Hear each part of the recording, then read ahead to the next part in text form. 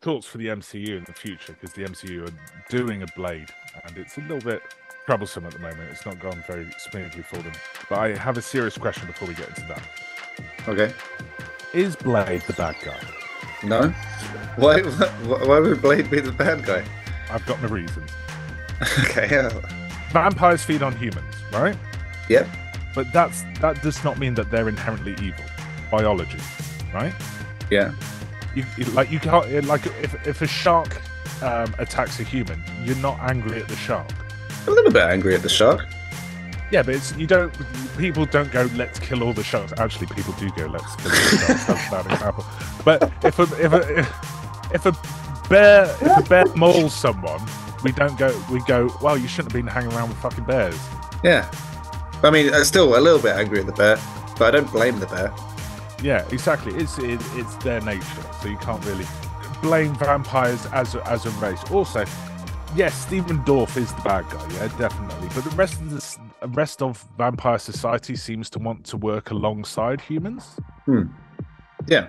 Like, yeah, maybe goes through like blood banks and not piss off humans too much. Like they say they have a treaty with the humans and they want to maintain, right?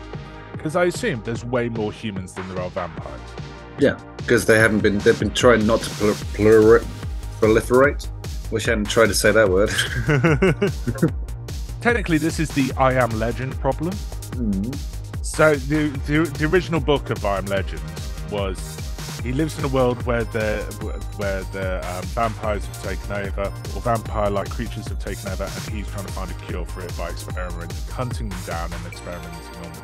Then in the end, he realizes that actually he's the bad guy because he's been going around killing everyone and experimenting on them when they are sentient beings and they've got their own society, and he is a legend to them because he is their bad guy. But the difference is that you say that the 12 members of the council are good. They have a treaty with the humans and don't particularly want to fuck with them, right? So I'd agree with you on that part. Their nature, they're not evil. The thing is that the saliva that they pass on that turns people into turned vampires is more like a disease.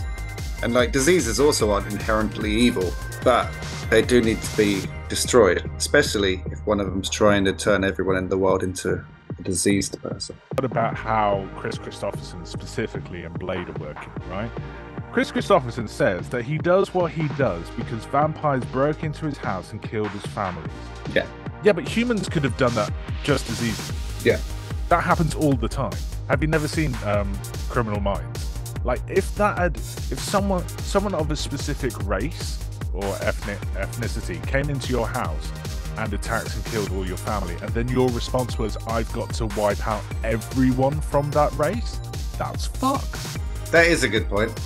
Like, in The Punisher, for example, the Italian mob kills his family.